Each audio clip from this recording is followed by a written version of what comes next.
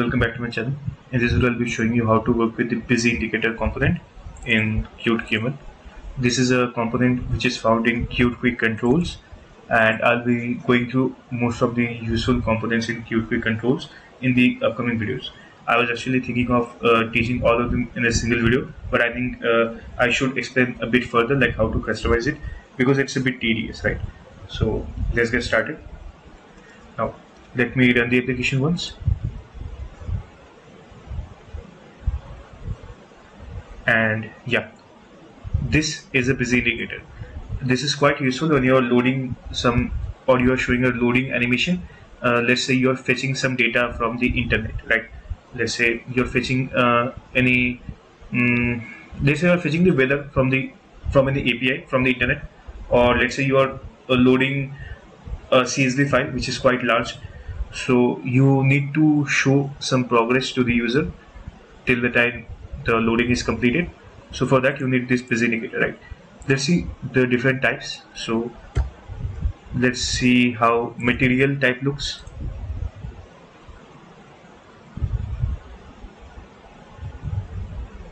And as you can see, it looks a bit different from what was the basic one. And let's see how universal looks.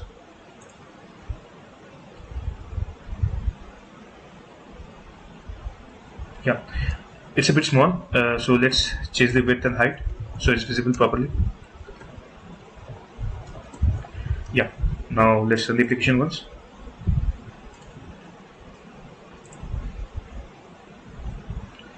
Yeah, as you can see, all of these styles are different. Now the question is how to customize it, right? So I'll be showing you how to do that. Now let's say the color now is blue, right? It's a shade of blue. So let's change the color to green. So if I say color green, you'll see I'm getting an error. It says invalid property named color, right? Then how to change the color? So this is quite tricky, right? For that you need to go internally in this component. What I did was I clicked on this, I pressed Control on my keyboard. If you are on Mac, you have to press Command, and then you have to click on this component, right? Then you will be seeing the internal implementation of it, right? So before that, let me show you something different. I'll import material theme, right? And let me go inside. See, here we have to change something related to color. I can see here it's color, right? And it says control.material.accent color. Like, now forget about everything else. Let's say what control is. Control is nothing but this root component, right? So in a way I'm referencing this root using control, right? So this is an ID, right? This ID's material accent color is being used. Now let me show you something, right?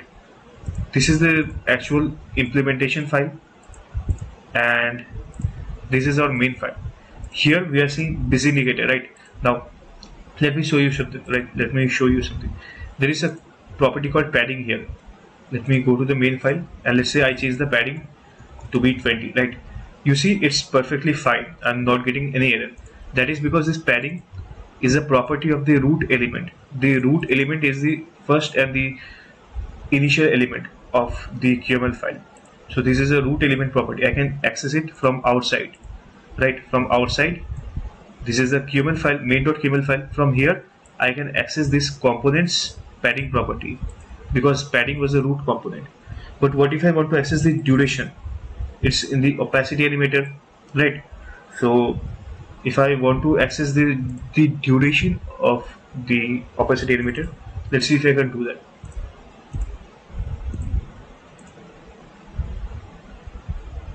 Here, if I paste it, I'm getting an error. So in a way I can only access the root properties.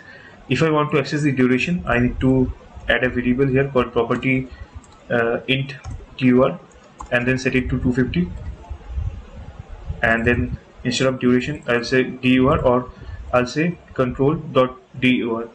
Now if I can change this from outside, because this is a root property, and then this will be changed, right? So this was a demo. I'll show you this in much more details when I work with more complex codes in QML, right? So let's leave it for now.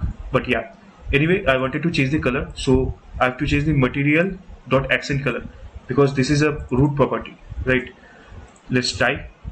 Let's change this accent color to green. Now let's run the application once, and you'll see we'll be getting a slight error.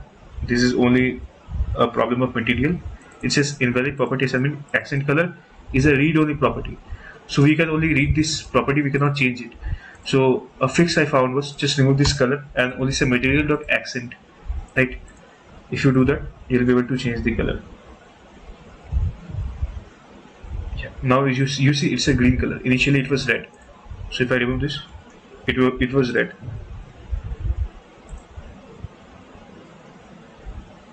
Yeah. Now let's see universal. Let's see how we can change the universal theme. Initially I think it was blue. Yeah. Let's change it to red. Here I can see color control.universal accent. Here we can directly see the accent is given. So yeah, its accent is writable. So I'll just say universal.accent to red. Sorry, red. Let's run the application once. Yeah, it's red now, right? Now let's see another theme.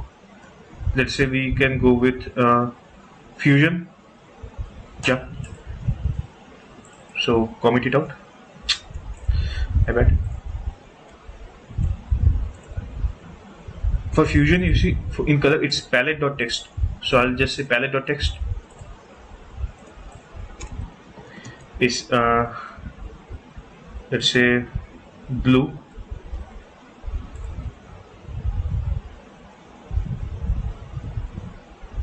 And it's blue, right? Initially it was gray.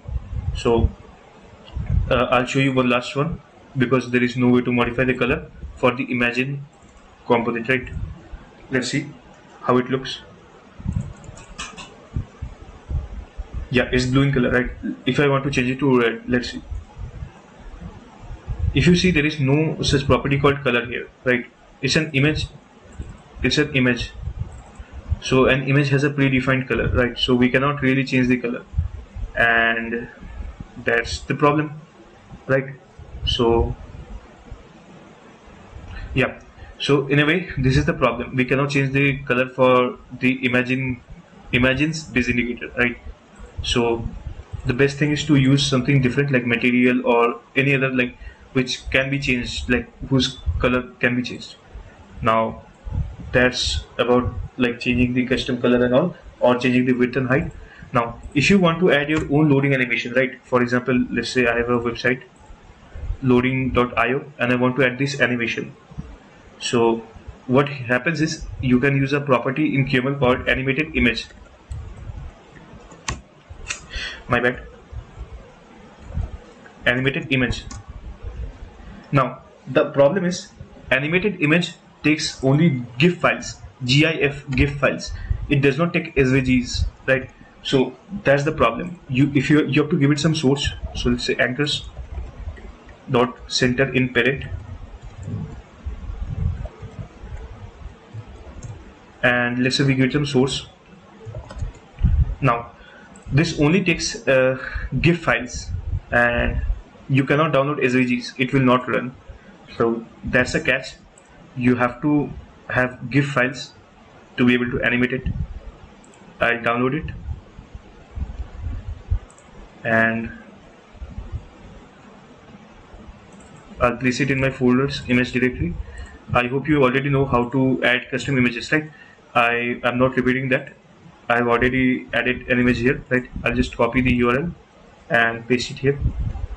I'm not showing this because I already showed it in my previous videos, right? If you have any doubt, like, you can go back and watch it.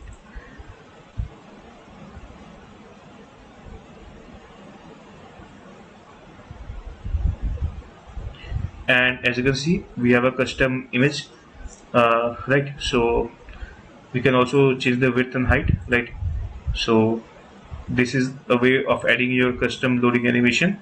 You have to add GIF files, and yeah, I think that's it. I know that the lecture is a bit extended, but I had to show all of these custom components because it's important to customize your own indicators, right? Your own switches or BusyIndicator or checkboxes or radio buttons and similar stuff, right? So it will be a bit lengthy, but you will learn a lot and it will be quite in depth. So thank you for watching.